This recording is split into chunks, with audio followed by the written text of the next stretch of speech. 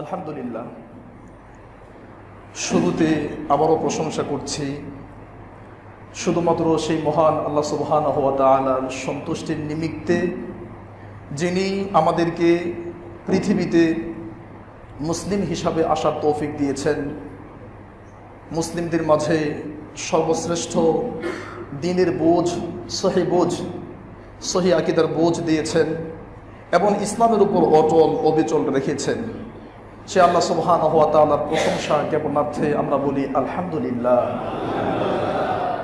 অতঃপর সালাত ও সালাম বর্ষিত হোক আমাদের প্রিয় নবী মুহাম্মদ সাল্লাল্লাহু আলাইহি ওয়াসাল্লামের উপর।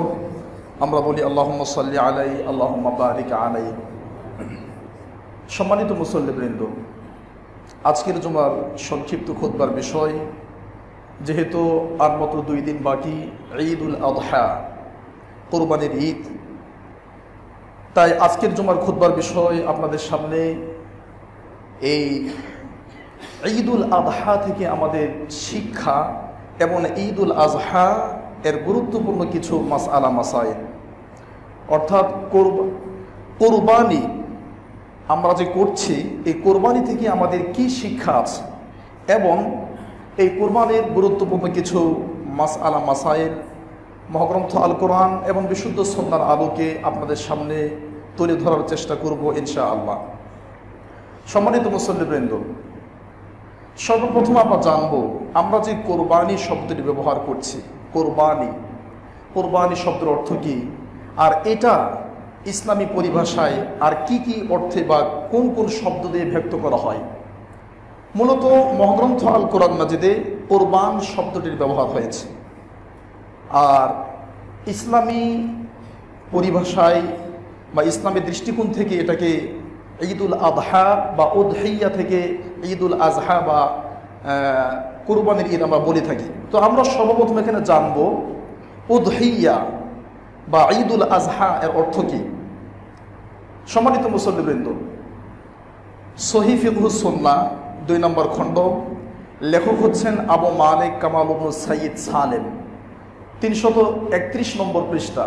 উদহিয়া শব্দটি 3 ভাবে পড়া যায়। উদহিয়া শব্দের অর্থ হলো কুরবানি, আবার ইদহিয়া আলিফের নিচে জের দিয়ে শব্দের অর্থ কুরবানি, আর হামজা বাদ দিয়ে দহিয়া শব্দের অর্থ হলো কুরবানি, যেটি আবু মালিক কামাল ইবনে সাইয়্যিদ সালেম তার সহিহ ফিকহুস সুন্নাহ 2 নম্বর খণ্ড 331 নম্বর পৃষ্ঠায় উল্লেখ করেছেন। এবং তিনি বলেছেন, কুরবানি বলা হয় হিয়া মা ইউযাক্কা তাকাররুবান ইলাল্লাহি তাআলা ফি আইয়ামিন নাহার বিশারাইতিন মাখসুসা। নির্দিষ্ট শর্ত সাপেক্ষে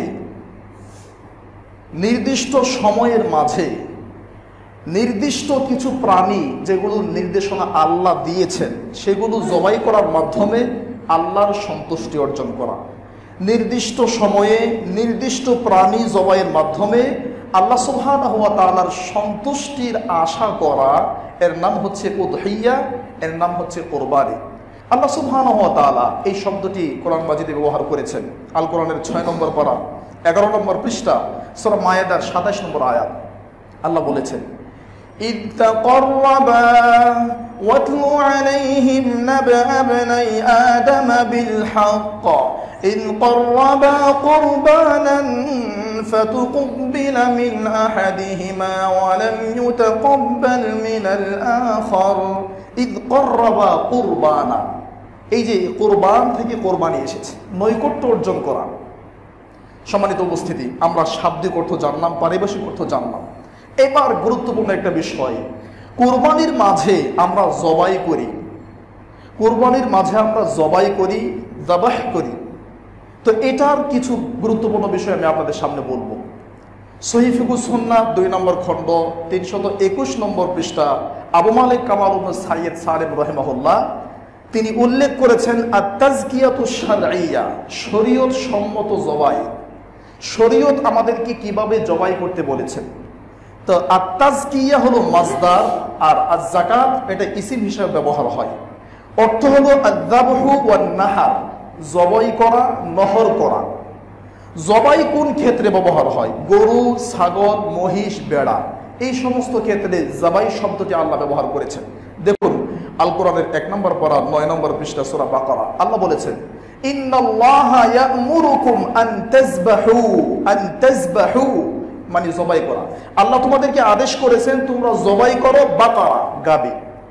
তাহলে আত-তাযকিয়াতু শারঈয়া, শরীয়ত সম্মত জবাই, এখানে দুটি বিষয় লক্ষণীয়। একটি হলো আয-যাবহু, জবাই করা, যেটা গরু, ছাগল, মহিষ, বেড়া এই সমস্ত প্রাণীর ক্ষেত্রে ব্যবহার হয়। আরেকটি হলো আন-নাহরু, নহর করা, এটা শুধুমাত্র উটের ক্ষেত্রে ব্যবহার হয়। আল্লাহ কোরআনে বলেছেন ফাসাল্লি লিরাব্বিকা ওয়ানহার, ওয়ানহার থেকে নাহার আসছে, উটকে নহর করা হয়। নহর কাকে বলে? সেটা হচ্ছে উটের গলায়, উটের বুকের উপরে ছুরির আঘাতে উটকে রক্তাক্ত করা বা উটকে জবাই করা, যেটাকে বলা হয়, সেটাই হলো নহর। সম্মানিত উপস্থিতি, এবার গুরুত্বপূর্ণ আরেকটি বিষয়, আল্লাহ সুবহানাহু ওয়া তাআলা কেন আমাদেরকে জবাই করার আদেশ দিলেন? কেন তিনি আমাদেরকে জবাইয়ের কথা বললেন? এটার কি হিকমত আছে? এই সংক্রান্ত তথ্যগুলো আপনারা পাবেন আল মাওসুআতুল ফিকহিয়া 21 নম্বর খণ্ড 173 নম্বর পৃষ্ঠা, আল মুফাসসাল এই গ্রন্থের 3 নম্বর খণ্ড 20 নম্বর পৃষ্ঠায়। আরো বিস্তারিত জানার জন্য আল বাদায়ে এই গ্রন্থের 5 নম্বর খণ্ড 40 নম্বর পৃষ্ঠা এবং হুজ্জাতুল্লাহিল বালিগা 2 নম্বর খণ্ড 812 নম্বর পৃষ্ঠা। এগুলো দলিল। সেখানে কি উল্লেখ করা হয়েছে? সেখানে উল্লেখ করা হয়েছে আত-তাযকিয়াতু শারঈয়া, শরীয়ত সম্মত জবাই শর্তুন, একটি গুরুত্বপূর্ণ শর্ত, লিহিল্লি আকলিল হাইওয়ানি মাকুলিল লাহাম, হালাল প্রাণীকে ভক্ষণযোগ্য করার জন্য। প্রাণী হালাল হলেই যে খাওয়া যাবে তা নয়। গরু, ছাগল, মহিষ, বেড়া এগুলো জীবিত অবস্থায় খাওয়া ঠিক হবে না, যদিও সেগুলো হালাল প্রাণী, কিন্তু এরপরে এগুলো জীবিত, মানে জবাই না করে, যেটা বলতে চাচ্ছি, জবাই না করে খাওয়া যাবে না। তো গরু, ছাগল, মহিষ, বেড়া এগুলো আল্লাহ হালাল করেছেন, হালালটাকে ভক্ষণযোগ্য করা এর নাম হচ্ছে জবাই। মানে জবাই না করলে প্রাণী হালাল হলেও সেটাকে খাওয়া যাবে না। এটা অত্যন্ত গুরুত্বপূর্ণ একটা বিষয়।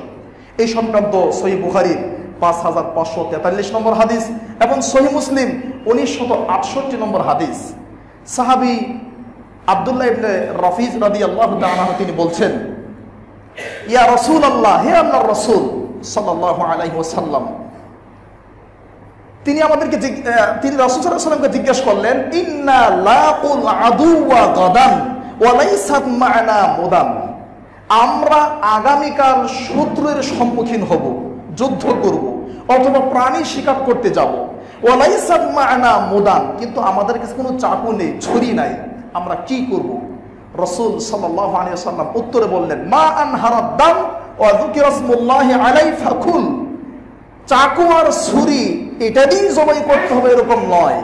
প্রত্যেক এমন জিনিস, যেই জিনিস প্রাণী থেকে, গরু, ছাগল, মহিষ, বেড়া, তোমার উদ্দিষ্ট প্রাণী থেকে যেই বস্তু বা যেই অস্ত্র রক্ত প্রবাহিত করতে পারবে সেটাই তুমি ব্যবহার করো, চাকু না থাক। তাহলে এখান থেকে আমরা বুঝলাম। তবে রাসূল সাল্লাল্লাহু আলাইহি সাল্লাম হাদিসের শেষ অংশে বলছে যে লাইসা সিন্না ওয়া যুফর, তবে তোমার দাঁত দিয়ে কোনো প্রাণীকে আঘাত করে জবাই করতে পারবে না এবং হাড্ডি দিয়ে কোনো প্রাণীকে তুমি জবাই করতে পারবে না। দাঁত এবং হাড্ডি বাদে যেই কোনো ধারালো অস্ত্র দিয়ে প্রাণীকে জবাই করতে পারো। আমরা একটি গুরুত্বপূর্ণ বিষয় জানলাম। সম্মানিত উপস্থিতি, আল্লাহ সুবহানাহু ওয়া তাআলা কোরআনের 6 নম্বর পারা 6 নম্বর পৃষ্ঠা সূরা মায়েদার 5 নম্বর আয়াতে বলছেন, ইয়াসআলুনাকা, পৃথিবীর মানুষ নবী আপনাকে জিজ্ঞাসা করবে, মাযা উহিল্লা লাহুম, যে তাদের জন্য কোন কোন প্রাণী হালাল করা হয়েছে। আপনি বলে দেন, কুল উহিল্লা লাকুমুত তাইয়্যিবাত, যেগুলো পবিত্র প্রাণী সেগুলো তোমাদের জন্য হালাল করা হয়েছে। আমার প্রশ্ন, পবিত্র প্রাণী হালাল করা হয়েছে, পবিত্র তো পবিত্র, তাকে হালাল করার কি প্রয়োজন ছিল? পবিত্র কেমন হলো? হালাল না হলে কি পবিত্র হতে পারে? না। তাহলে আল্লাহ কেন বললেন উহিল্লা লাকুমুত তাইয়্যিবাত, পবিত্র প্রাণী তোমাদের জন্য হালাল করা হয়েছে? মানে পবিত্র প্রাণীকে তোমাদের জন্য ভক্ষণযোগ্য করা হয়েছে জবাইয়ের মাধ্যমে। আব্দুল্লাহ ইবনে আব্বাস রাদিয়াল্লাহু আনহু, সহিহ বুখারীর হাদিস, হাদিসটি তালিক সূত্রে এসেছে। এই হাদিসে আব্দুল্লাহ বিন আব্বাস রাদিয়াল্লাহু আনহু বলছেন, এখানে উদ্দেশ্য হলো জবাই করা।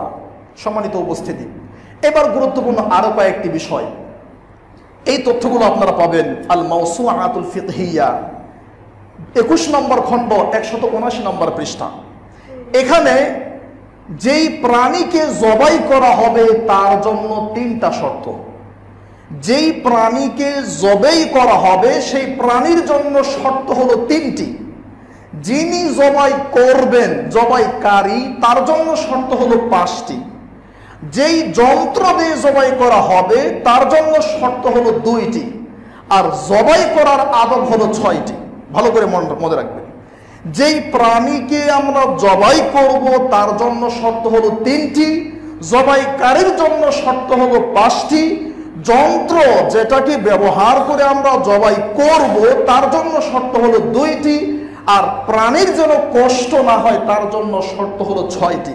আমি সংক্ষিপ্ত আকারে দলিল ভিত্তিক বলবো, এরপর আমরা চলে যাব কুরবানির শিক্ষা। এটাই আমাদের গুরুত্বপূর্ণ বিষয়।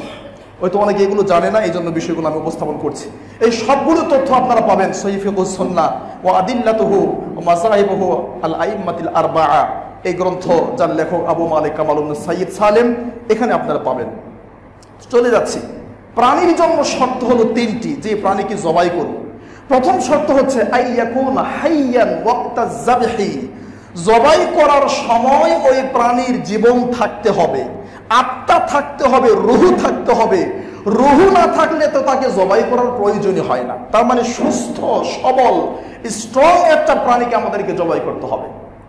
2 আইয়াকুনা যুহুকু রূহিহি বিমাহদিজ যাবহি, একমাত্র জবাইয়ের মাধ্যমে সেই প্রাণীর জীবন নাশ করতে হবে। জবাইয়ের মাধ্যমে, জবাই প্রক্রিয়ার মাধ্যমে সেই প্রাণীটা জীবন বা রুহুকে বের করতে হবে, অন্য কোনো প্রক্রিয়া নয়। পিটিয়ে বা ধাক্কা দিয়ে ওপর থেকে ফেলিয়ে দিয়ে, এগুলো হারাম।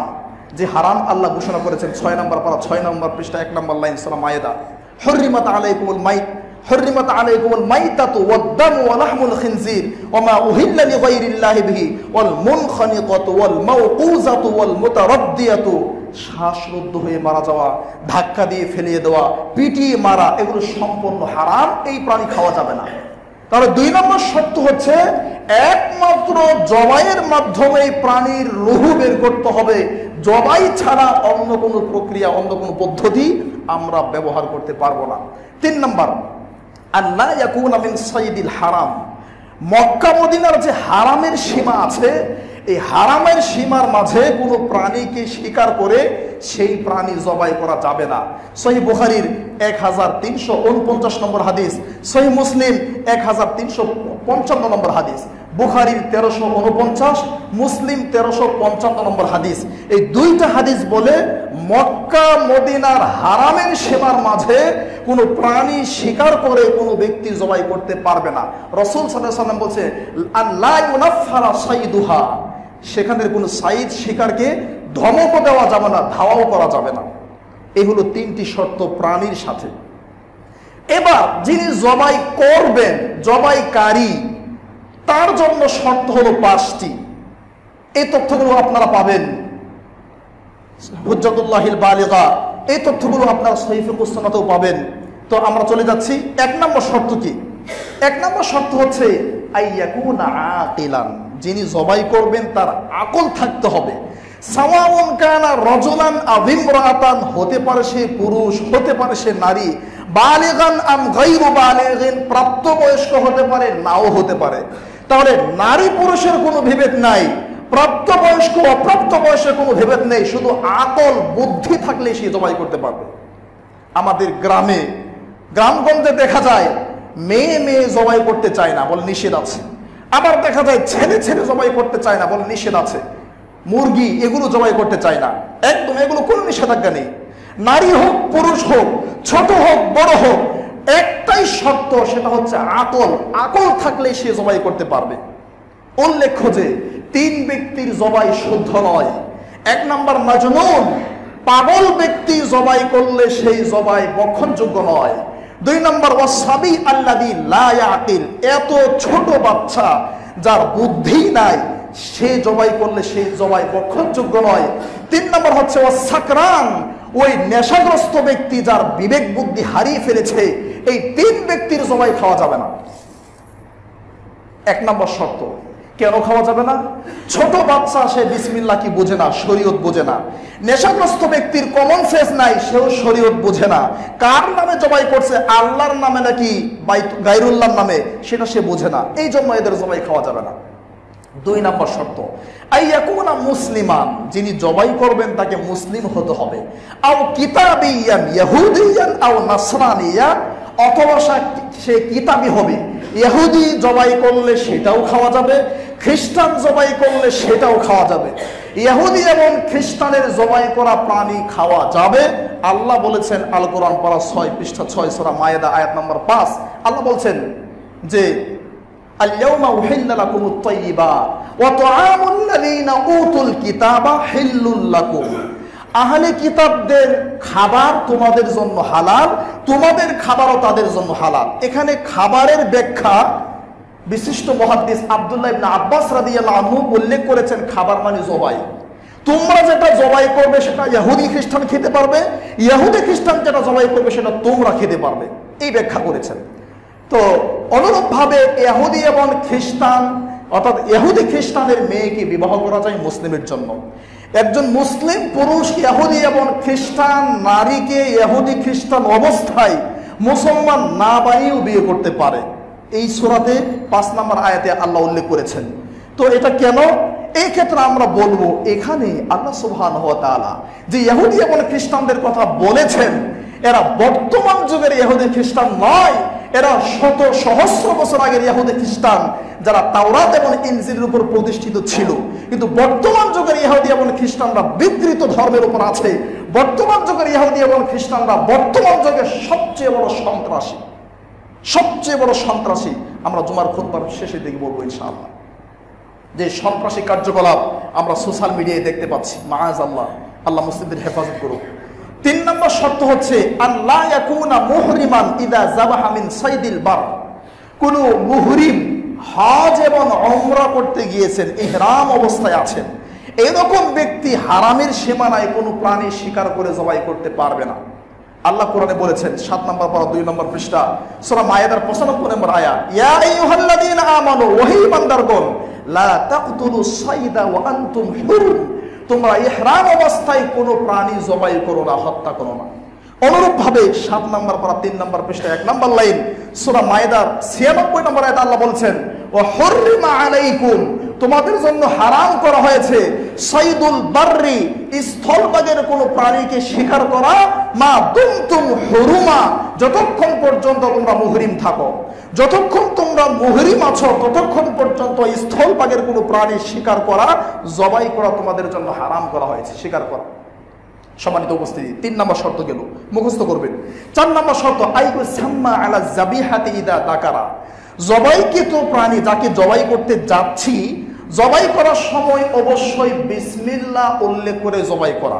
বিসমিল্লাহ বলে জবাই না করলে অধিকাংশ বিদ্বান, অধিকাংশ স্কলার বলেছেন, ফাইন তাআম্মাদা তারাকাহা ওয়া হুয়া কাদিরুন আলা নুতকি বিহা, কেউ যদি বিসমিল্লাহ বলার ক্ষমতা রাখে এরপরও বিসমিল্লাহ ইচ্ছা করে ছেড়ে দিয়েছে, সেটা লা ইউকাল, খাওয়া যাবে না, বক্ষণযোগ্য নয়। আল কোরআনের 8 নম্বর পারা 2 নম্বর পৃষ্ঠা আল্লাহ উল্লেখ করেছেন সূরা আনআম, সূরা আনআমে, যে ওমা লাকুম আল্লা তাকুলু মিম্মা যুকিরা ইসমুল্লাহি আলাইহি ওয়া ক্বাদ ফুসিলা লাকুম মা হারামা আলাইকুম ইল্লা মা যুরিতুম ইলাইহি। এর পরবর্তী আয়াতটি, ওয়ালা তাকুলু, তোমরা খেও না, মিম্মা লাম ইউযকার ইসমুল্লাহি আলাইহি, সূরা আনআমের 121 নম্বর আয়াত, যেই প্রাণী জবাই করার সময় বিসমিল্লাহ বলা হয় না সেটা তোমরা খেও না। সহিহ বুখারীর হাদিস 5543, মুসলিমের হাদিস 1968, বিসমিল্লাহ বলে জবাই করতে হবে, আপনারা সকলেই জানেন। 5 নম্বর শর্ত, যিনি জবাই করবেন তার জন্য আল্লাহ ইয়াহিল্লা বিযাবহি লিগাইরিল্লাহ, যেই প্রাণীটা জবাই করা হচ্ছে এটা শুধুমাত্র আল্লাহর সন্তুষ্টির জন্য, আল্লাহর সম্মানে জবাই করতে হবে, কোনো মানুষের সম্মানে, কোনো ব্যক্তির জন্য বা কোনো ব্যক্তির সন্তুষ্টির জন্য হবে না। এটা হারাম করা হয়েছে। আল্লাহ বলেছেন আল কোরআনের 6 নম্বর পারা 6 নম্বর পৃষ্ঠা, ওমা উহিল্লা লিগাইরিল্লাহ, আল্লাহ ছাড়া অন্য যেই কারো নামে জবাই করা হবে হুররিমাত, সেগুলোকে হারাম করা হয়েছে। সম্মানিত উপস্থিতি, সহিহ মুসলিমের 1977 নম্বর হাদিস, রাসূলুল্লাহ সাল্লাল্লাহু আলাইহি ওয়াসাল্লাম বলেছেন, মান যাবাহা লিগাইরিল্লাহ লা'নাল্লাহু, আল্লাহ লানত করেছেন, অভিশাপ দিয়েছেন। মান যাবাহা লিগাইরিল্লাহ, যারা প্রাণীকে আল্লাহ ছাড়া অন্য কারো নামে জবাই করে তাদের জন্য আল্লাহ লানত করেছেন। সম্মানিত উপস্থিতি, আপনি হয়তো আল্লাহর সন্তুষ্টির জন্য আপনার কষ্টার্জিত অর্থ দিয়ে 5 লক্ষ টাকা দিয়ে 2টা কোরবানি করেছেন, কিন্তু এর পিছনে যদি আল্লাহর সন্তুষ্টি না থাকে আপনার কষ্ট তো বিফলে যাবেই যাবে, বরং আল্লাহর লানত পাবেন। আর আরেকটা হাদিস বলছে আপনি শিরিক করে ফেলবেন, শিরিক। এই জন্য আমি বলি, কুরবানি করা এটা ফরজও না, ওয়াজিবও না, সুন্নাতে মুআক্কাদাও না, এটা সুন্নাহ। কেউ কেউ সুন্নাতে মুআক্কাদা বলেছেন। এই সুন্নত আমলটা করতে গিয়ে আপনি কিন্তু শিরিক করবেন না, সাবধান। একটা সুন্নত আমল বাস্তবায়ন করতে গিয়ে জীবনকে ধ্বংস করবেন না, শিরিক করবেন না।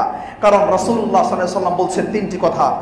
মান সাল্লা ইউরাই ফাকাদ আশরাকা, যারা মানুষকে দেখানোর জন্য নামাজ পড়ে তারা শিরিক করে। ওমান সামা ইউরাই ফাকাদ আশরাকা, যারা মানুষকে দেখানোর জন্য সিয়াম রাখে তারাও শিরিক করে। ওমান তাসাদ্দাকা ইউরাই ফাকাদ আশরাকা, যারা মানুষকে দেখানোর জন্য সদকা করে, কুরবানি করে, দান করে তারাও শিরিক করে। আপনার কুরবানি যেন আপনার শ্বশুরের জন্য না হয়, আপনার কুরবানি যেন আপনার মেয়েকে বিবাহ দিয়েছেন সম্প্রতি, এই নগদ বিয়ে দিয়েছেন ঈদের আগে, এখন কুরবানি না দিলে শ্বশুর বাড়ি থেকে বকা দেবে, খারাপ বলবে, এই জন্য না হয়। আপনার কুরবানি যেন গোশত ভক্ষণের জন্য না হয়।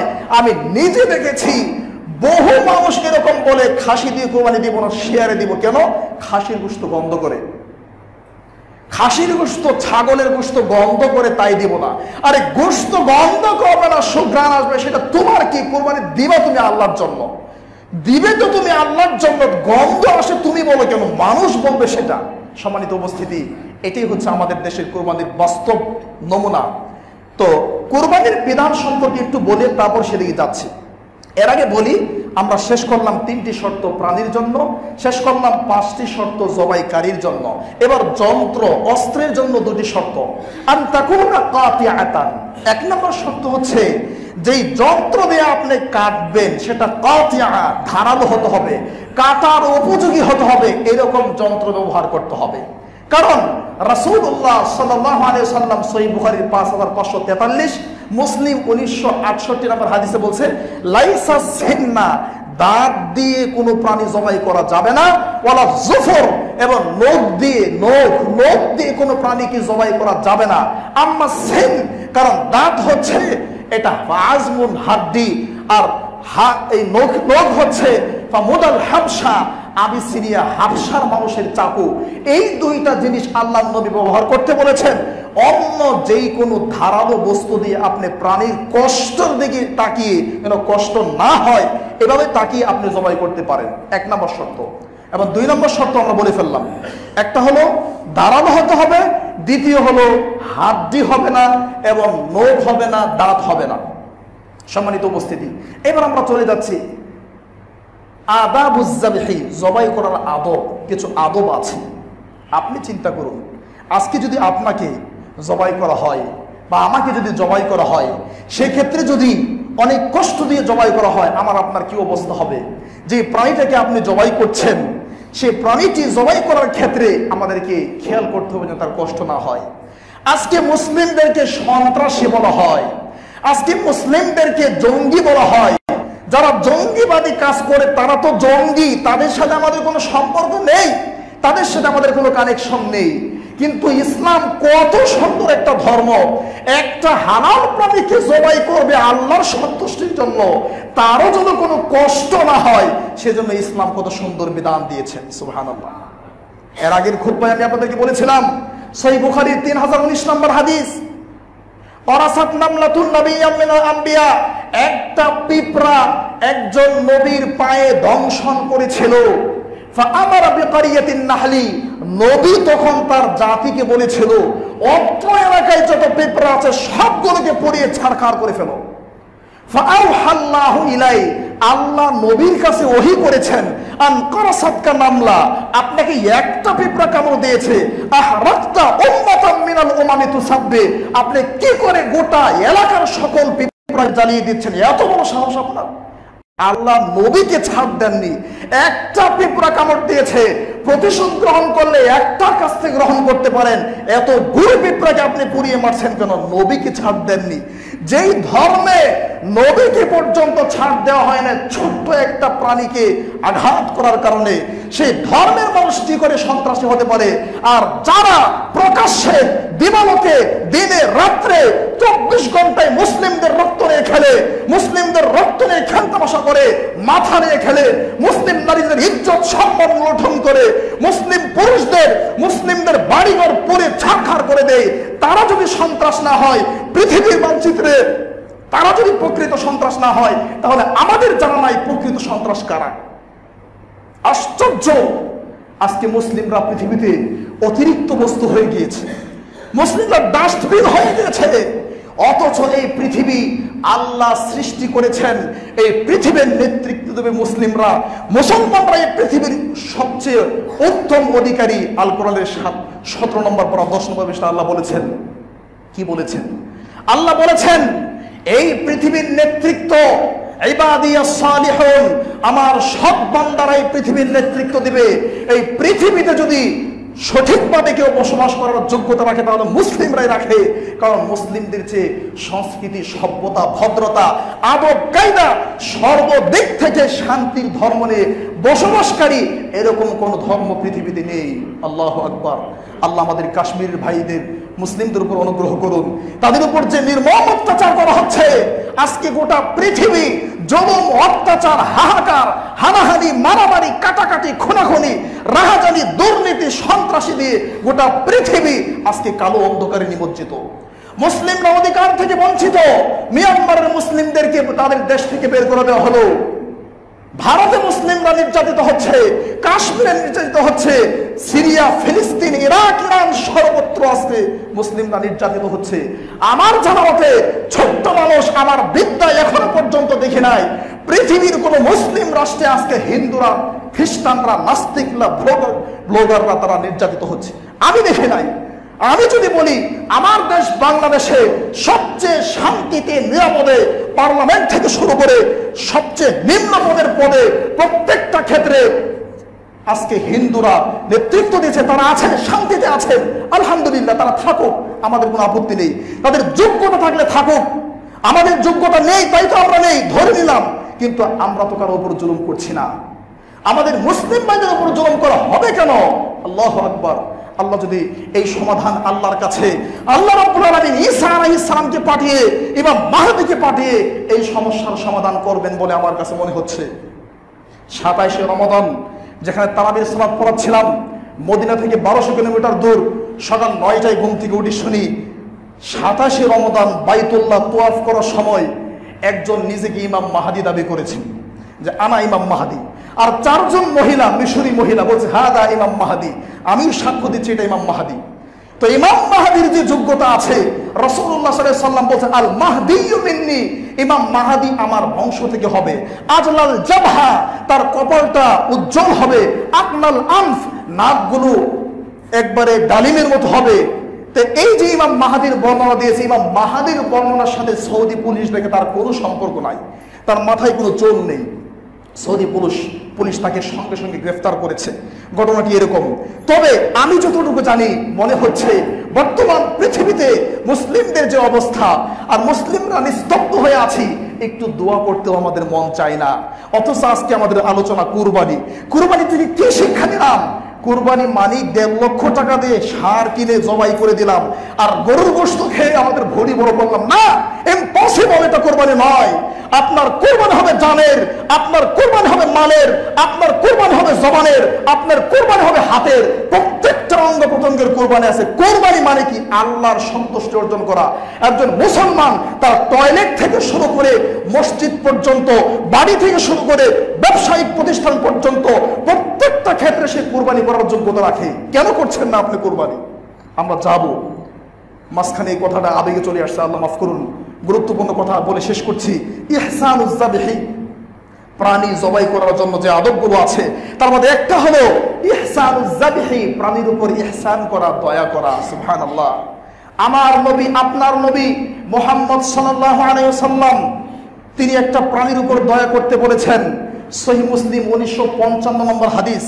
শাদ্দাদ বিন আউস রাদিয়াল্লাহু আনহু বলেন, হাফিজনা আন রাসূলিল্লাহি সাল্লাল্লাহু আলাইহি ওয়াসাল্লাম সিনতাইন, আমরা দুইটি আদর্শ আমাদের নবীর কাছ থেকে গ্রহণ করেছি। অনেক আদর্শ, তার মধ্যে দুটি তিনি বলছেন। একটা হলো রাসূলুল্লাহ সাল্লাল্লাহু আলাইহি ওয়াসাল্লাম বলেছেন, ইন্নাল্লাহা কাতাবাল ইহসান, দয়া করা, মায়া করা, ইহসান করা, এই গুণটি আল্লাহ তোমাদের জন্য কাতাবা, ফরজ করে দিয়েছেন। আপনারা পড়েন নাই কুতিবা আলাইকুমুস সিয়াম, তোমাদের জন্য সিয়াম ফরজ করা হয়েছে। কাতাবা আলাইকুম, কুতিবা আলাইকুম, আল্লাহ তোমাদের উপর ফরজ করেছেন। আর ইহসান, দয়া করা। কাতাবা শব্দ যখন আলা সহকারে ব্যবহার হয় তখন অর্থ হয় ফরজ করা। এই কাতাবা মানে লিখা, এখানে অর্থ হলো ফরজ করা। আল্লাহ তোমাদের জন্য দয়া করা ফরজ করে দিয়েছেন। এবার বলছেন, ফাইদা কতালতুম ফাহসিনুল কিতলা, কোন মানুষকে গ্রহণযোগ্য কারণে হত্যা করতে হলে হত্যা একটু সহজে করিও, বেশি কষ্ট দিয়ে করিও না। ওয়াইদা যাবাহতুম, যখন কোন প্রাণী তোমরা জবাই করো, ফাহসিনুজ যাবহা, তখন প্রাণীকে ইহসান করে ভালোভাবে, যেন কষ্ট না হয় সেভাবে তোমরা জবাই করো। ওয়াল ইউহিদ্দা আহাদুকুম শুফরাতাহু, এবং তোমাদের কেউ যেন তার চাকুটা সুন্দর করে ধার করিয়ে নেয়। সুবহানাল্লাহ।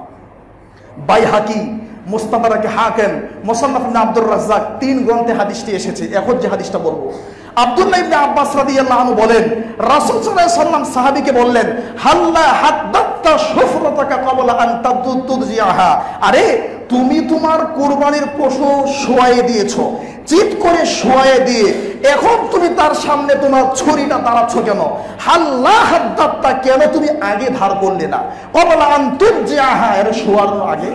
সাবধান, কুরবানির পশুর সামনে চাকু, ছুরি, দাও এগুলো ধার দিবেন না। এটা আদব, কুরবানির পশুর সামনে এটা আমাদেরকে আদব দেখাতে হবে। 2 নম্বর, ইদজাউজ যাবিহা, কুরবানির পশুটাকে চিৎ করে শোয়াতে হবে। সহিহ মুসলিম 1967 নম্বর হাদিস। হাদিসের মতন বলতে গেলে সময় লাগবে। 1967 নম্বর হাদিস, চিৎ করে শোয়াতে হবে। রাসূল সাল্লাল্লাহু আলাইহি ওয়াসাল্লাম শোয়ানোর পরে হালুমিল মুদিয়া, আয়েশাকে বলতেন চাকু নিয়ে আসো। চাকু নিয়ে আসার পরে জবাই করতেন, আল্লাহুম্মা, হে আল্লাহ, তাকাব্বাল মিন্নি, আপনি আমার পক্ষ থেকে এটা কবুল করুন। ওমিন আলি মুহাম্মদ, মুহাম্মদের পরিবারের পক্ষ থেকে কবুল করুন। ওমিন উম্মতি মুহাম্মদ, মুহাম্মদের উম্মতের পক্ষ থেকে এটা কবুল করুন। সুম্মা দাহা বিহি, এরপর আল্লাহ নবী সেই প্রাণীটা জবাই করতেন। 2 নম্বর শর্ত। 3 নম্বর শর্ত হচ্ছে, প্রাণীকে চিৎ করে শোয়ানোর পরে তাকে সুন্দর করে জবাই করতে হবে। জবাইয়ের ক্ষেত্রে জরুরি আরেকটা আদব হচ্ছে, সহিহ বুখারীর 5058 নম্বর হাদিস, 5558 নম্বর হাদিস। রাসূলুল্লাহ সাল্লাল্লাহু আলাইহি ওয়াসাল্লাম যখন জবাই করতেন, আন দহান নবী সাল্লাল্লাহু আলাইহি ওয়াসাল্লাম বিকাবশাইনি আমলাহাইনি আকরানাইনি যাবাহাহুমা বিয়াদিহি, তিনি তার নিজের হাতে জবাই করতেন। ও সাম্মা, বিসমিল্লাহ বলতেন। ও কাব্বারা, আল্লাহু আকবার বলতেন। ও ওয়াদা রিজলাহু আলা সিফাহিহা আলা উনকিহা, এবং রাসূল সাল্লাল্লাহু আলাইহি ওয়াসাল্লাম তার পা প্রাণীর কাঁধের উপর, ঘাড়ের উপর রেখে জবাই করতেন। এটাও একটা আদব। 4 নম্বর আদব হচ্ছে তাওজিহুজ যাবিহাতি ইলাল কিবলা, কোন প্রাণীকে কিবলামুখী করা জরুরি নয়। যেই জায়গায় আপনি জবাই করবেন, জায়গাটা, কসাইখানাটা, জবাই করার জায়গাটা যেন কিবলামুখী হয়। এটাও বিশুদ্ধ হাদিস দিয়ে প্রমাণিত। হাদিসটি আবু দাউদে এসেছে। 4 নম্বর। 5 নম্বর এবং 6 নম্বর হচ্ছে বিসমিল্লাহ বলা, আল্লাহু আকবার বলা, যেটা আগে বলে ফেললাম। সম্মানিত উপস্থিতি, এই হলো আমাদের গুরুত্বপূর্ণ মাসাইল। আরেকটা গুরুত্বপূর্ণ মাসআলা, সেটা হলো ব্রণের মাসআলা। কি ব্রণ? হঠাৎ করে একটা গাভী জবাই করেছেন, দেখলেন গাভী জবাই করার পরে তার পেটে বাচ্চা, সেও মারা গিয়েছে। এটা খাওয়া যাবে কিনা?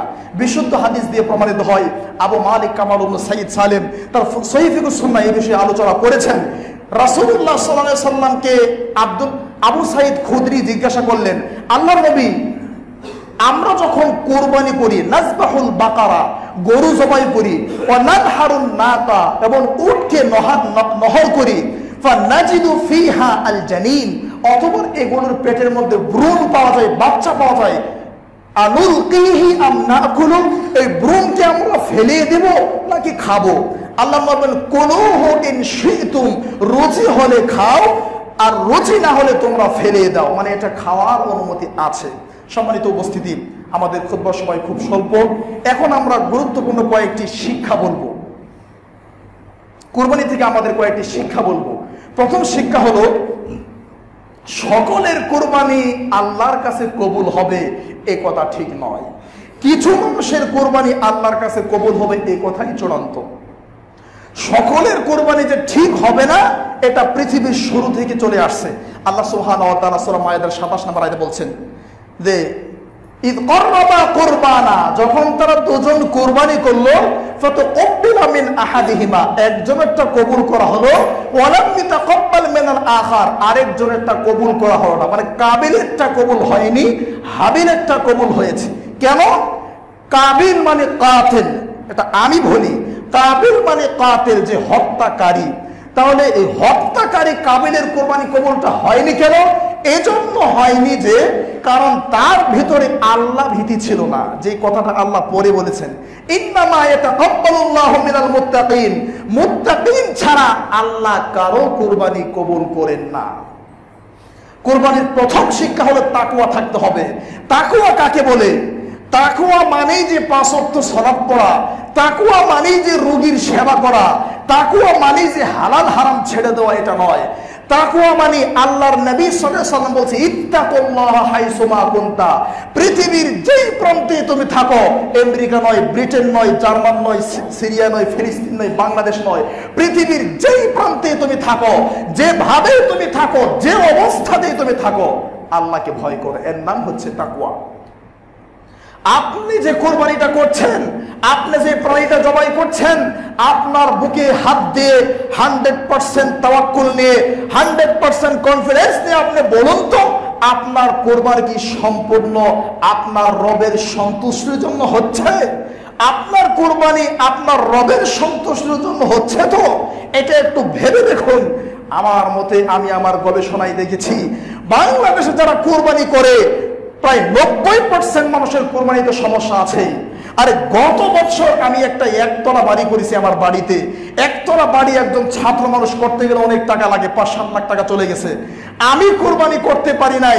ঈদের সালাত পড়াইছিলাম সাভারে ঈদের সালাত পড়ে বাড়িতে গিয়ে দেখি রাস্তাঘাটে, চাষতলে, দোকানে, বিভিন্ন জায়গায় আমার সমালোচনা। আরে অমুকের বেটা কোরবানি করে নেয়, বড় আলেম। আর অমুকের বেটা কোরবানি করে নেয়, শেখ আব্দুর রাজ্জাক বিন ইউসুফের প্রতিষ্ঠানে চাকরি করে, বিল্ডিং দিয়েছে, তাও কোরবানি করে নাই। আজীব। তাহলে আমি কি কোরবানি তাদের জন্য করব? আশ্চর্য। আমি কোরবানিকে শ্রদ্ধা করি, কোরবানির বিধান আমার নবী দিয়েছেন, আবার এই বিধানও আমার নবী দিয়েছেন। আমি তোমাদের বিষয়ে সবচেয়ে ভয় করি, ইন্নী আখাফু মা আখাফু আলাইকুম আশ-শিরকুল আসগার। শিরকে আসগার কি? সেটা হলো আর রিয়া। আমি রিয়াকে সবচেয়ে ভয় করি। এই রিয়ার জন্য যদি আপনার রিয়া চলে আসে, আপনি কোরবানি করিয়েন না। কারণ মুসান্নাফ ইবনে আব্দুর রাজ্জাক 8139 নম্বর হাদিসটা খোলেন। আবু সুরাইহা রাদিয়াল্লাহু আনহু বলেন, রাআইতু আবু বকর ওয়া উমর ওয়া মা ইদহায়ান, আমি আবু বকর এবং ওমরকে দেখেছি তারা কুরবানি করে নাই। 8139 মুসান্নাফ ইবনে আব্দুর রাজ্জাক, বাইহাকিতেও আসছে, 2 নম্বর খণ্ড, 265 নম্বর হাদিস। এরপরের হাদিসে বলা হচ্ছে, আবু সাইদ খুদরি তিনি নিজে বলছেন, ইন্নী লা আদউ আল আদহা, আমি অবশ্যই কুরবানি ছেড়ে দিতাম প্রায় মাঝে মধ্যে। কেন? এই যে ওয়াইন্নী লা মুসিন, অথচ আমার সামর্থ্য আছে। আমার সামর্থ্য থাকার পরেও আমি আবু সাইদ খুদরি কুরবানি করা ছেড়ে দিতাম। কেন? মাখাফাতা আইয়ারা জিরানি আন্নাহু হুতিমা আলাই, যাতে করে আমার প্রতিবেশী এটা মনে করতে না পারে এই কুরবানি আমার জন্য ফরজ। এটা যেন চিন্তাই না আসে, চিন্তা থেকে বাঁচার জন্য আমি মাঝে মধ্যেই কুরবানি ছেড়ে দিতাম। অতএব আমি যেটা বলতে চাচ্ছি, হাবিলের কুরবানি তার রবের কাছে কবুল হয়েছিল তাকওয়ার ভিত্তিতে। ইব্রাহিম আলাইহিস সালামের কুরবানি তার রবের কাছে কবুল হয়েছিল তাকওয়ার ভিত্তিতে। আপনার কুরবানিও যেন তাকওয়ার ভিত্তিতে হয়। আপনার কোরবানির পশুর মূল্য 10 লক্ষ টাকা কেন, যদি 1000 কোটি টাকা মূল্য হয়, কিন্তু তার ভিতরে যদি তাকওয়া না থাকে, আল্লাহর কসম করে বলছি, আপনার ধর্মগ্রন্থ কোরআন বলছে 17 নম্বর পারা 15 নম্বর পৃষ্ঠা 15 নম্বর লাইন সূরা হজ, লা ইয়ানালাল্লাহু লুহুমুহা ওয়ালা দিমাউহা ওয়ালাকিন ইয়ানালুহু তাকওয়া মিনকুম। আপনার কুরবানির পশুর মূলে অবশ্যই তাকওয়ার ফাউন্ডেশন থাকতে হবে। তাকওয়া নামক ফাউন্ডেশন না থাকলে আপনার কুরবানি ভূপাতিত হয়ে যাবে, ভূমির নিচে ধসে পড়বে।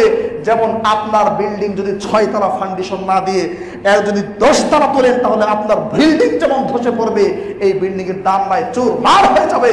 আপনার তাকওয়া না থাকার কারণে এই কুরবানির মূল্য আমার রবের কাছে 0% হয়ে যাবে। 1 নাম্বার শিক্ষা।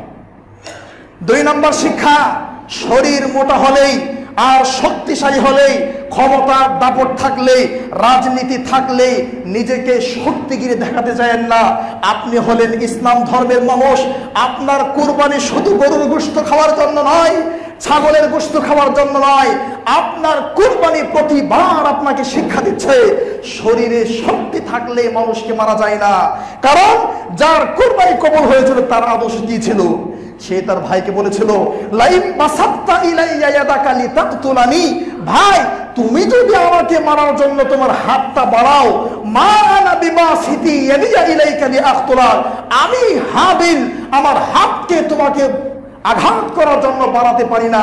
ইন্নী আখাফুল্লাহ রাব্বুল আলামিন, আমি বিশ্বজগতের প্রতিপালক আল্লাহকে ভয় করি। এই বৈশিষ্ট্য আপনার মধ্যে থাকতে হবে। 4800 নম্বর হাদিস, ইবনে মাজাহ, রাসূল সাল্লাল্লাহু আলাইহি ওয়াসাল্লাম বলেছেন, আনা যাইমুন বিবাইতিন ফি রাবাদিল জান্নাহ লিমান তারাকাল মিরা ওয়া ইন কানা মুহিক্কান। আমি নবী পৃথিবীর মানুষকে ঘোষণা দিচ্ছি, পৃথিবীর যেই মানুষ একটা বৈশিষ্ট্য অর্জন করতে পারবে, সেই মানুষের জন্য আমি নবী মুহাম্মদ আমানতদার, বিশ্বস্ত। আমার চেয়ে আমানতদার বিশ্বস্ত পৃথিবীর মাটিতে কেউ নাই। আমি তোমাদেরকে কথা দিচ্ছি, জান্নাতের উপকণ্ঠে একটা ঘরের জামানত, একটা ঘরের দায়িত্ব আমি নিলাম। একটা বৈশিষ্ট্য অর্জন করো, সেটা কি?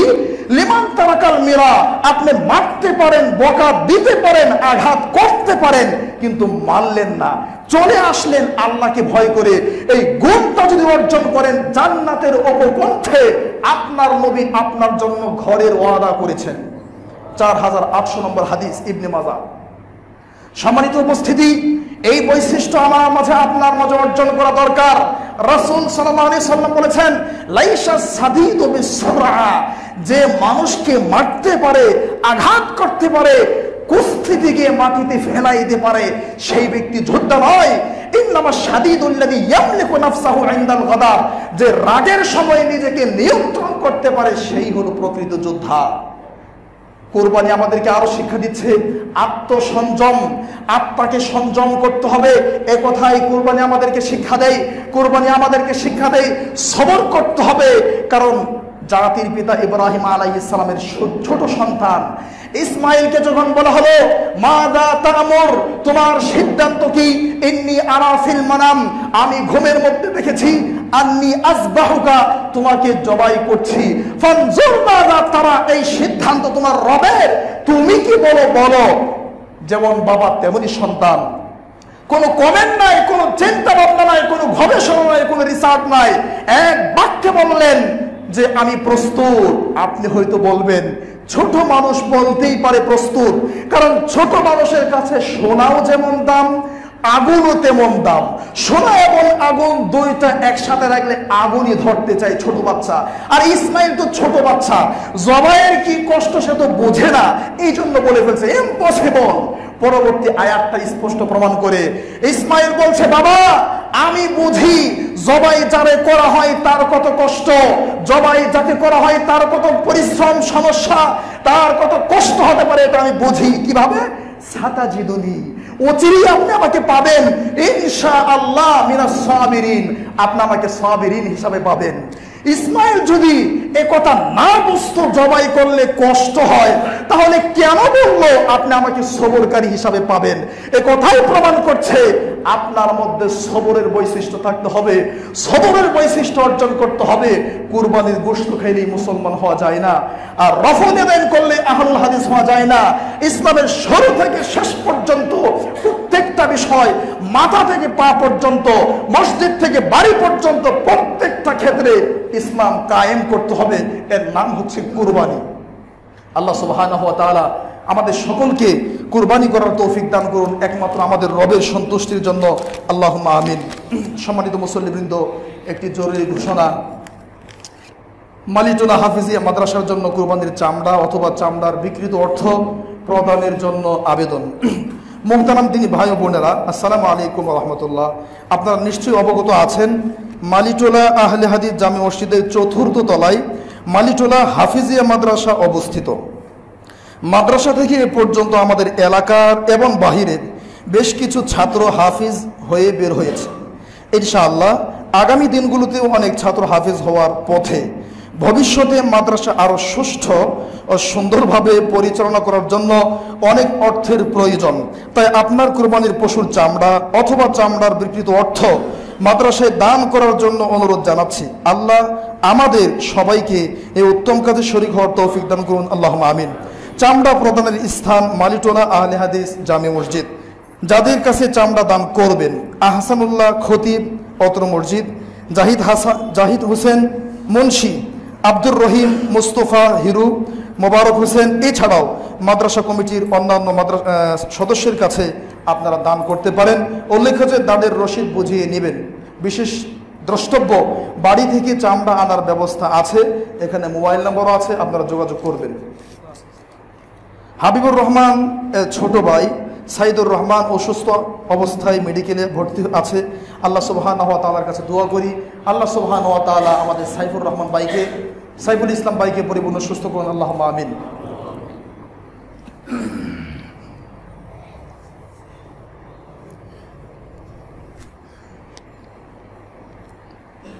إن الحمد لله نحمده ونستعينه ونستغفره ونعوذ بالله من شرور أنفسنا ومن سيئات أعمالنا. يا أيها الذين آمنوا صلوا عليه وسلموا تسليما. اللهم صل على محمد وعلى آل محمد كما صليت على إبراهيم وعلى آل إبراهيم إنك حميد مجيد. اللهم بارك على محمد وعلى آل محمد كما باركت على إبراهيم وعلى آل إبراهيم إنك حميد مجيد. সম্মানিত মুসল্লিবৃন্দ, জুমার খুতবার সময় সংক্ষিপ্ত শেষ, আর দীর্ঘ করব না। পরিশেষে আপনাদের সকলের কাছে বলছি, আপনারা আমাদের এই মাদ্রাসা মালিটোলা আহলে হাদিস হাফিজিয়া মাদ্রাসার জন্য সার্বিক সহযোগিতায় এগিয়ে আসুন। আল্লাহ আপনাদের সহযোগিতা কবুল করুন, আল্লাহুম্মা আমিন। আমাদের মাঝে যারা অসুস্থ আছেন, জানা অজানা চেনা অচেনা, আল্লাহ সুবহানাহু ওয়া তাআলা সকল অসুস্থ মুসলিমদেরকে পরিপূর্ণ সুস্থতা দান করুন, আল্লাহুম্মা আমিন। আজকে বর্তমানে পৃথিবীর সর্বত্রই যেদিকে আমাদের দুটো নয়ন চাই, সেদিকে আমরা দেখছি মুসলিমদের আর্তনাদ, মুসলিমদের কান্না, মুসলিমদের হাহাকার, মুসলিমদের আর্তনাদে পৃথিবীর আকাশ ভারী হয়ে যাচ্ছে, পৃথিবীর আকাশ অন্ধকারাচ্ছন্ন হয়ে যাচ্ছে। পৃথিবীর আকাশ থেকেও কেন ধরে ডাক আসছে, পৃথিবীর আকাশ থেকেও আমাদেরকে ডাকছে মুসলিমদের সহযোগিতায় যাওয়ার জন্য। আমরা মুসলিমদের সহযোগিতা করার চেষ্টা করি, অর্থ দিয়ে, শ্রম দিয়ে, মেধা দিয়ে, এবং অন্তত পক্ষে আমাদের রবের কাছে বেশি বেশি দোয়া করে। ইনশাআল্লাহ আজকে আমরা আমাদের ফরজ সালাতে রাসূলুল্লাহ সাল্লাল্লাহু আলাইহি ওয়াসাল্লাম যেভাবে দোয়া করতেন কুনুতে নাজেলা, আমরা দ্বিতীয় রাকাতে সাজদা থেকে উঠে কুনুতে নাজেলা আপনাদের সামনে পড়ব। আপনারা সকলে দাঁড়িয়ে আমিন আমিন বলবেন। রাসূল সাল্লাল্লাহু আলাইহি ওয়াসাল্লামের নিয়ম অনুযায়ী দ্বিতীয় রাকাতে রুকু থেকে উঠে আমরা কুনুতে নাজেলা পড়ব। আপনারা দাঁড়িয়ে আমিন আমিন বলবেন। বিশেষ করে এটা কাশ্মীরের মুসলিমদের জন্য। আল্লাহ সুবহানাহু ওয়া তাআলা কাশ্মীরে ছোট বাচ্চা, মুসলিম, বৃদ্ধ, নারী, পুরুষ সকলকে অনেক শান্তিতে রাখুন, আল্লাহুম্মা আমিন। তাদেরকে বিজয় দান করুন, আল্লাহুম্মা আমিন। ইহুদি, খ্রিস্টান, নাস্তিক, ব্লগার, হিন্দু, বৌদ্ধ যারা মুসলিমদের পেছনে লাগিয়ে আছে, যাদের কষ্টার্জিত অর্থের একটি বিরাট অংশ বিশাল অংশ মুসলিমদের ধ্বংসের জন্য রাত দিন পরিশ্রম করে তারা ব্যয় করছে। আল্লাহ সুবহানাহু ওয়া তাআলা আমাকারু ওয়া মাকারাল্লাহ আল্লাহু খায়রুল মাকিরিন, তিনি হচ্ছেন চূড়ান্ত সিদ্ধান্তকারী, তার চেয়ে বড় সিদ্ধান্তকারী, তার চেয়ে বড় সফলতা দানকারী আর কেউ নেই। তিনি যেন মুসলিমদেরকে সফলতা দান করেন, আল্লাহুম্মা আমিন। সম্মানিত উপস্থিতি, আজকের জুমার খুতবায় কাশ্মীরের মুসলিমদের উপর যারা এভাবে অন্যায়ভাবে জুলুম করছে, বাড়িঘর পুড়ে ফেলছে, নারীদের ইজ্জত নিয়ে তারা খেলতামাশা করছে, তাদের জন্য আল্লাহর কাছে বলছি, রব্বুল আলামিন, এই পৃথিবীর মালিক আপনি, এই পৃথিবীর অধিকারী আপনি, এই পৃথিবীর একচ্ছত্র ক্ষমতার মালিক আপনি। আপনি হলেন সাব্বার, আপনার চেয়ে বড় ধৈর্যশীল আর কেউ নেই। আপনি হলেন সাবুর, আপনার চেয়ে বড় ধৈর্যশীল আর কেউ নেই। আপনি আবার কহার, আপনার চেয়ে প্রতাপশালী, আপনার চেয়ে রাগী, আপনার চেয়ে কঠোর কোনো সত্তা আর পৃথিবীতে নেই। আপনিই পারেন যারা মুসলিমদের রক্ত নিয়ে খেলছে তাদেরকে ধ্বংস করতে, আপনিই পারেন যারা মুসলিমদের ইজ্জত নিয়ে খেলছে তাদেরকে উচিত শিক্ষা দিতে, আপনিই পারেন মুসলিমদের সম্মান মর্যাদা উন্নীত করতে, বলুণ্ঠিত করতে। আপনার কাছে জুমার খুতবায় আমার নবী যেমন জুমার খুতবায় মেম্বারে দাঁড়িয়ে দোয়া করতেন, এরকম নাস্তিক ব্লগার, হিন্দু, খ্রিস্টান আর ইসলামের জাতীয় দুশমনদের জন্য আপনার কাছে আকুতি এবং মিনতি সহকারে অন্তঃস্থল থেকে আমরা মসজিদের মুসল্লি সহকারে পৃথিবীর সকল মুসলিমরা আপনার কাছে আকুতি জানাচ্ছি, আপনার কাছে দোয়া করছি, মুসলিমদের শান্তি নিশ্চিত করুন, মুসলিমদেরকে শান্তির প্ল্যাটফর্মে যাওয়ার তৌফিক দান করুন। যারা যেভাবে যেই পদ্ধতিতে মুসলিমদেরকে কষ্ট দিচ্ছেন তাদেরকে আপনি হেদায়েত দান করুন। হেদায়েত যদি ভাগ্যে না থাকে তাদেরকে তেমন করুন যেমন আপনি করেছিলেন পৃথিবীর সবচেয়ে দুশমন ফেরাউন, পৃথিবীর সবচেয়ে দুশমন হামান কারুন। এই পৃথিবীতে ফেরাউন, হামান, কারুন, আবু জাহেল, উতবা, শাইবা, মীর জাফর, একদম হিটলার সহকারে পৃথিবীতে আজ পর্যন্ত যত আল্লাহ দ্রোহী মাথা দাঁড় করেছিল, মাথা চাড়িয়ে দাঁড় করেছিল, মুসলিমদের উপর জুলুম করেছিল, সকল ফেরাউন, হামান, কারুন, আবু জাহেল, উতবা, শাইবা, রাবিয়া এবং মীর জাফর, একদম হিটলারের মতো মানুষ পৃথিবীর মাটিতে টিকে থাকতে পারি নাই। তাদেরকে আমরা বলছি, ওসিকুম বিওয়াতাকুল্লাহ, আমরা নিজেদেরকে আগে উপদেশ দিচ্ছি, অতঃপর সেই হিন্দুদেরকে বলছি, জুলুমকে বন্ধ করো, জুলুমের হাত রুদ্ধ করো, জুলুমের হাত বন্ধ করো। এই জুলুমাতুন ইয়াউমাল কিয়ামা, কিয়ামতের দিন কঠিন রূপ ধারণ করবে, তোমাদেরকে ছাড় দিবে না। আল্লাহ, আপনি কাশ্মীরের মুসলিমদেরকে শান্তিতে রাখুন, আল্লাহুম্মা আমিন। আমাদের কলিজার টুকরা সন্তানদেরকে আদর্শ মানব, আদর্শ জাতি হিসেবে কবুল করুন, আল্লাহুম্মা আমিন। আমরা যেন কোরআন এবং সুন্নাহ অনুযায়ী আমাদের জীবনকে পরিচালনা করতে পারি, আল্লাহ আমাদের তৌফিক দিক, আল্লাহুম্মা আমিন। আমরা যেন আমাদের কুরবানির পশু একমাত্র আল্লাহর সন্তুষ্টির জন্য যেভাবে আমরা আজকে আপনাদের সামনে উপস্থাপন করার চেষ্টা করলাম সেভাবে এবং এর চেয়েও ভালো আপনারা যেখান থেকে পাবেন কোরআন সুন্নাহ রিসার্চ করে সেভাবে আপনারা আল্লাহর সন্তুষ্টির জন্য আমরা যেন কুরবানি করতে পারি, আল্লাহ আমাদের সকলকে সেই তৌফিক দিক, আল্লাহুম্মা আমিন। সুবহানাকা আল্লাহুম্মা ওয়া বিহামদিক, আশহাদু আল্লা ইলাহা ইল্লা আনতা, আস্তাগফিরুকা ওয়া আতুবু ইলাইক।